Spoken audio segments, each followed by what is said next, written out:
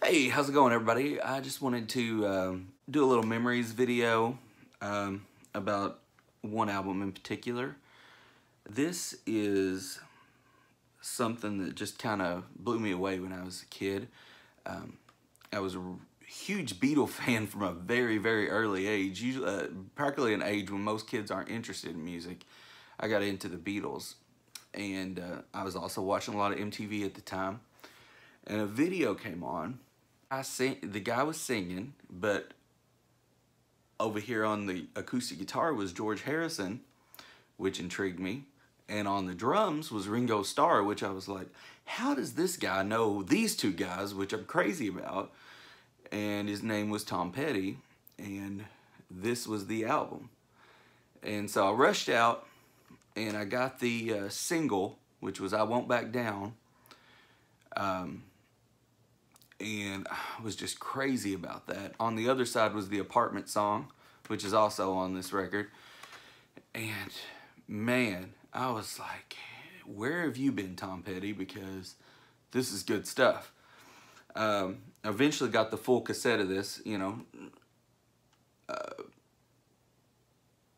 got on up to a CD later, but I loved this so much. Every song on it is so much fun, or just such just a great, well-written song. This has got Free Fallin', I Won't Back Down, A Face in the Crowd, Love is a Long Road, A Mind with a Heart of Its Own, All Right for Now, the Apartment song, Runnin Down A Dream. This thing is great.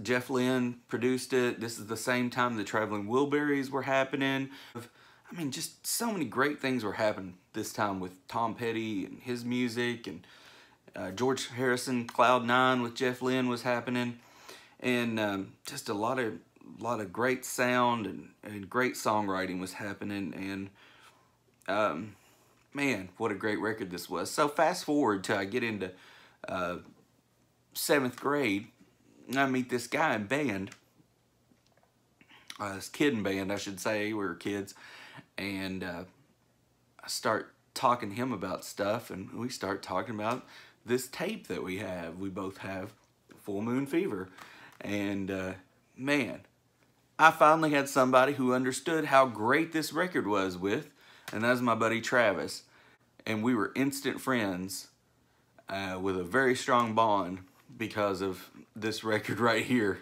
how much we both loved it. And I just want to, it's probably one of the things I think of every time I pick this up, is I think of that friendship first formed with my buddy Travis over us just talking about Tom Petty. So that's Memories of Full Moon Fever. So if you haven't listened to your Full Moon Fever album lately, why don't you do so? And if you're a crazy person who doesn't listen to Tom Petty, here's my plea for you to do so. Please listen to Tom Petty.